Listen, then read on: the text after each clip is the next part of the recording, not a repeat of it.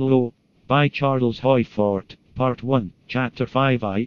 Just how effective, as an inquiry stopper, was the story of the girl and the small quantity, is shown by the way the Society for Psychical Research was influenced by it. See Journal of the Society for Psychical Research, October 1919. Mr. Guy's letter to the Times is taken as final. No knowledge of conflicting statements by him is shown.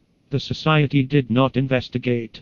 A small quantity can be explained, as it should be explained, but barrels of it must be forgotten.